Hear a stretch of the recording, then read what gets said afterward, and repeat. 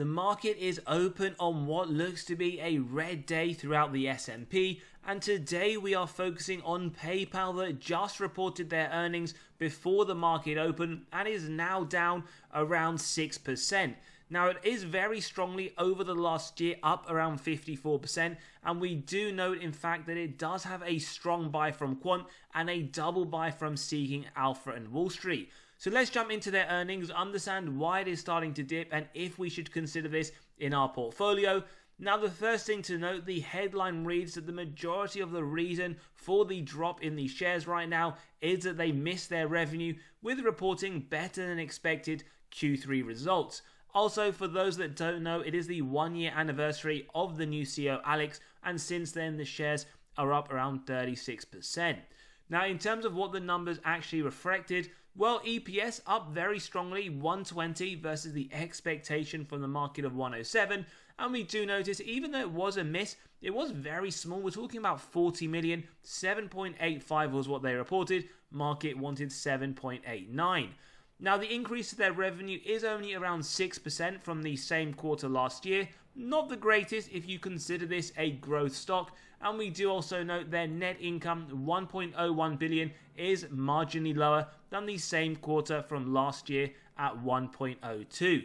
So is this a company that you would consider that need in your portfolio? We're going to run through in today's episode, dissect and get to our own valuation. We do also note over the last 10 years, this company has been on a bit of a roller coaster where it peaked in 2021 at around $309. We can also see the forward PE does sit just below 19. And as we mentioned, analysts are very bullish still on this company. So let's see what they reported in that investor presentation that they released only minutes ago. And we can see their total payment volume up 9%, revenue, as we mentioned, up 6%, margins up, as well as their earnings per share, which looks very good, and in fact free cash flow, a metric that we consider to be very important, also up. So earnings per share up double digit, free cash flow up 31%. These are some very strong numbers, but as we can see, the market didn't like the fact not only they didn't beat that top line, but also the growth was very minimal. We're talking mid-single digit. Then when we look at their accounts, something when we compare to other companies, they've only grown it on a year-on-year basis of around 1%. Just today, we analyzed SoFi, which was up in the strong double digits. We can see their monthly active accounts up around 2%. And this is what we're trying to get at with this company. Is the market expecting to see significantly better numbers, or in fact, is PayPal being unfairly punished? We then look at their numbers throughout, as we can already see, top line up 6%, their growth in terms of the margins up 8%, and the operating margin, something we always like to look at on this channel, is also up 194 basis points. Now remember, high quality companies, they don't just increase their top line revenue, but they also increase their margin, something that we have seen from PayPal this quarter. And as we already mentioned, earnings per share looking very good, up 22%. Now, in terms of their guidance, not something we typically like to see, but for the next quarter, they're also anticipating low single-digit growth. Remember, a lot of people do consider PayPal a growth stock, and this isn't what you want to see as a shareholder. Earnings per share as well, they have lowered the guidance. What they were looking before was around a mid-single-digit increase. Now they're expecting a low to mid-single-digit increase for the next quarter. Not the greatest. In fact, they're anticipating 103, 107 before they're expecting around 105. So they have widened the gap. In terms of the full year though, when we do look at their margin, they're expecting mid-single digit growth. Before this was low to mid-single digit, so nice to see they have actually raised that. And the earnings per share, it looks like they have narrowed that, 392 to 396, when prior it was 388 to 398. Now, free cash flow margin around 6 billion for the full year, something that we will take a look at when we run it through our valuation model. So you could argue it is fairly mixed in terms of the metrics throughout for this company. But what about the metrics on a historical basis? Well, free cash flow, as always, we want to see increasing over the longer term. We actually see it more than double over the last 10 years. And over the next 12 months, we are expecting massive growth in comparison, which is always great to see. Free cash flow, very important metric. Sales growth, this is one that we do feel a little bit disappointed in. As we can see, up until 2021, we were seeing double-digit top-line growth. Last 2 years, we see 22 and 23 coming into the 8% point. So ideally, we want to see them get back up to that double-digit rate that we have pretty much come to love with this company. Question is this something they can do? In fact, we have seen those users increase get smaller and smaller, sitting now around the 1% point. However, when you zoom out over the last 10 years, they have more than tripled their top line, 8 billion in 2014 to 30 billion in 2023. And one thing they've also done very, very inconsistently though is do share buybacks, returning excess cash to your pockets. 1.22 billion in 2014, 1.08 on a trailing 12-month basis. Now, one metric that is very important for us on this channel is the ROIC. We want to see 10% or more just to give us faith management are able to effectively allocate their capital, something they have done pretty consistently and increasing over longer term. So we do quite respect that. 15% in 23, 16% on a trailing 12-month basis. And with margins, where we do want to see a minimum of 16%. With PayPal, that is what we get. Not much in terms of operating efficiency with increased margins over the longer term, just very stable, very consistent year on year. Free cash flow margin looking very good as well, although it has started to come down from the highs of 2018's 31%. Nice to report though, growth on the trailing 12-month basis at 22% above the 14 from 23. But remember, at the bare minimum, we want to see 5%, which PayPal have been achieving. Net debt to EBITDA, earnings before interest, tax, depreciation, amortization. Now this correlates to the balance sheet strength, effectively telling us in 2023 and over the next 12 months, it isn't expected to take more than 1 day for this company to pay off all of their debt net of cash on hand.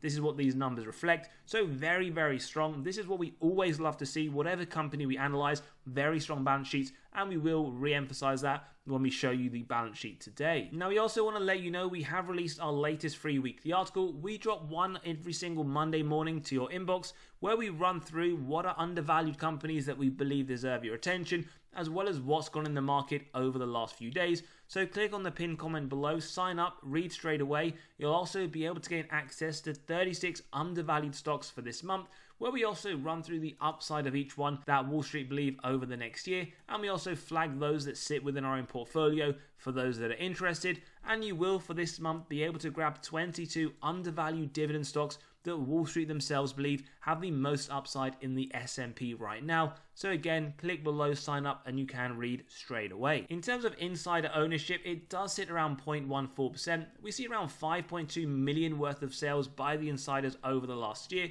Nothing in Q4, nothing in Q3, so you have to go back to Q2 for the latest sale of around 273,000.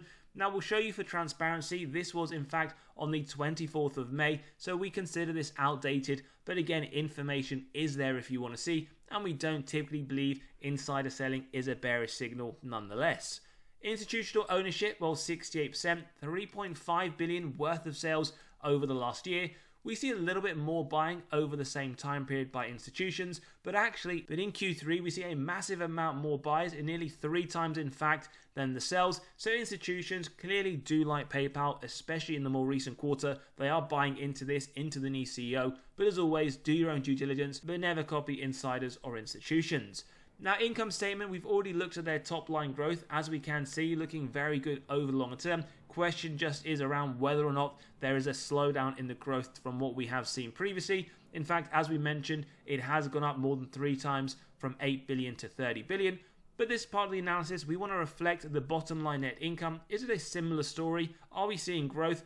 Now, the answer is yes and no. Over the longer term, it has been increasing, but from 2020, it has looked fairly flat. In fact, 2022 wasn't a great year. So even though we do notice massive growth from the 419 million reported in 2014 to the 4.2 billion in 2023, we can see the last 4 years have remained fairly stable, bar that drop in 2022. So lots of questions to consider, and also something we can factor in to our margin of safety later on in the episode.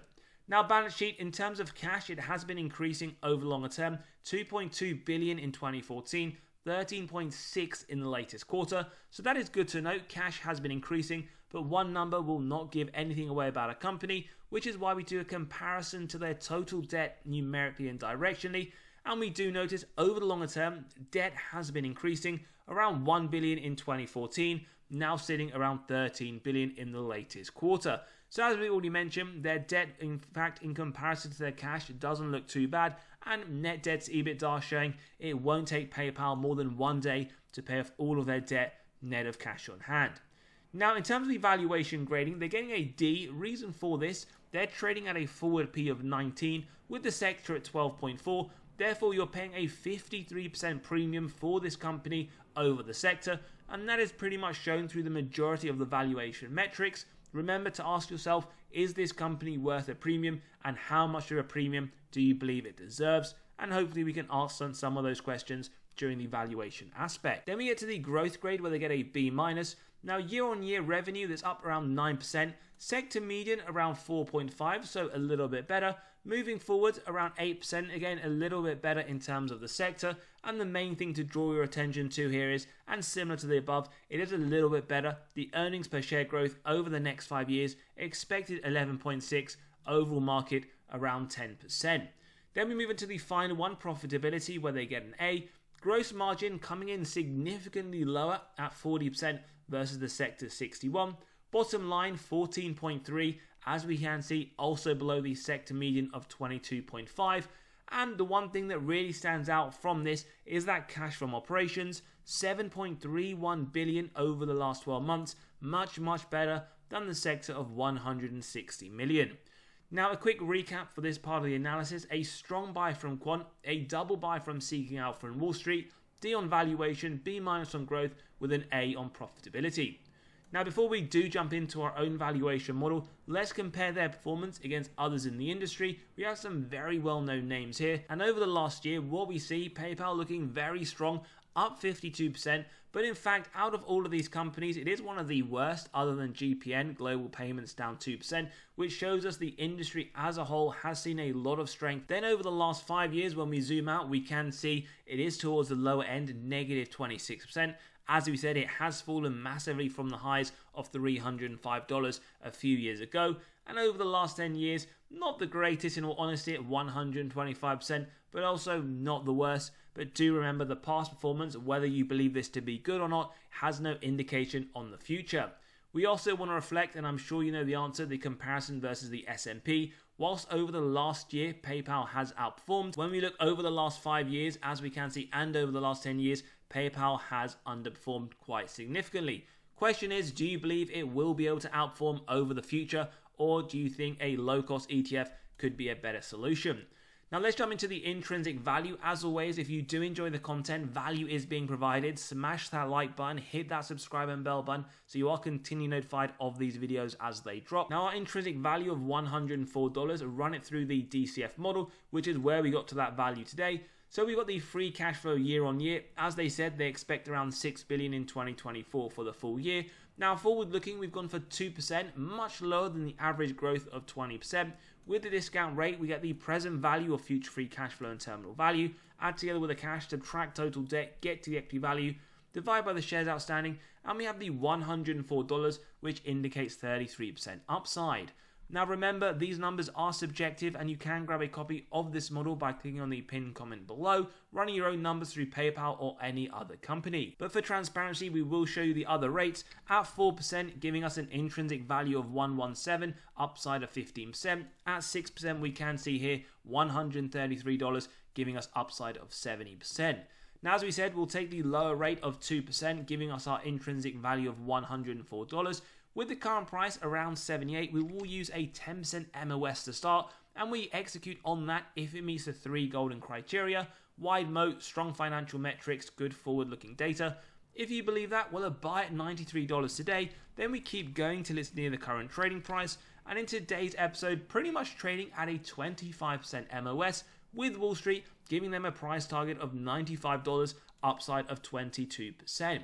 As always though, do give us your thoughts. Is this one that is sufficient with a 25% MOS? At 30%, a buy at 73, and for those that want to see at 35, $67. So 25% MOS, do bear in mind, top line does seem to be slowing down. Active accounts maybe not growing as fast as the market wanted, and they did have a miss, although it was marginal, a miss on the top line nonetheless. As always, give us your thoughts in the comments below. Are you buying, holding, or selling PayPal? If you enjoyed today's episode, smash that like button, hit that subscribe and bell button so you are notified of these videos as they drop. Don't forget to sign up to the free weekly newsletter below and join us in the Patreon, where we do talk about our weekly buys and sells. As always, have a great day, and we'll see you all on the next one.